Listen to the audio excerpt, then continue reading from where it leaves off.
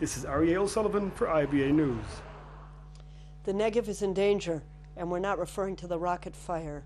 The nonprofit research institute Regavim says illegal building and squatters pose a serious challenge to Israeli rule of law.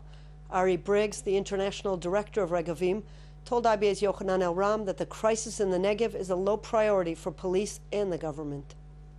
There's actually quite a crisis going on down there. When we founded Regavim in 2006, we just pulled out of Gaza Strip.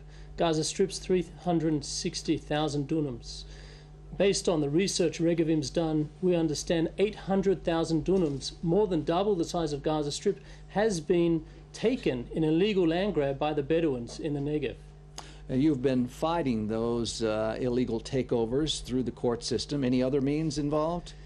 Well, it starts off, of course, with the research, getting the information so we can build a package that is unbeatable. Any judge has to accept what we've got in the package. And the other ways, of course, is police. I mean, the laws are actually are on the books. The laws are on the books, and trying to get the police to enforce the law. The rule of law is just so important down there. It doesn't only start with land. I mean, it's traffic violations, it's corruption, and it's protection and extortion rackets that are going down there. So we're doing whatever we can to work with not only the police, the regional councils down there, and of course, when we need to go to the courts, we'll go to the courts to get things done. Now, is Regavim a political organization? So absolutely not political. We're talking about the rule of law, the equal application of law for each and every person in this country, that whether it's Jew, Arab, Christian, Muslim, it doesn't matter what, religion, race, nationality, it should be applied equally. Why has the government failed to act against the illegal building that is taking place in the Negev?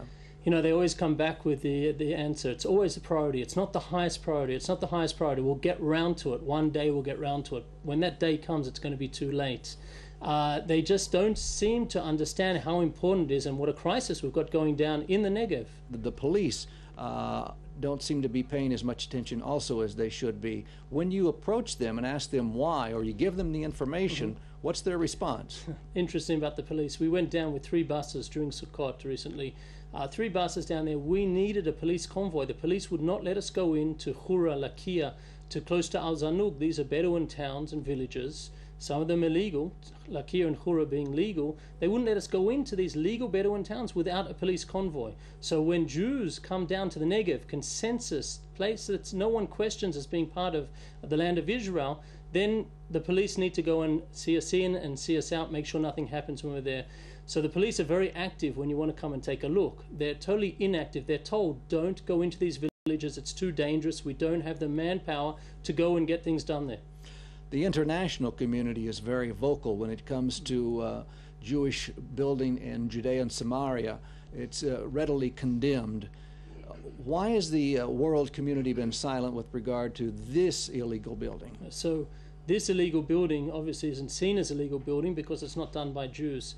Here there are tens of millions of dollars being funneled from the European Union, from countries in Europe, Norway, from NGOs, from other organizations, funneling them into these NGOs in the south, whose job it is to ensure the portrayal of the Bedouins in the Negev is an indigenous population, which obviously it's not. It's meant to ensure that they are seen as a poor, underprivileged population, so that the government has no way to change anything down there. They have to go along lock, stock and barrel exactly as they're told by these NGOs and as the Bedouins want. There's no chance for them to do anything, and that's the pressure put on them by people overseas and by these organizations in Israel that are sending this terrible information overseas, which is totally untrue. Ari Briggs, International Director with Regavim.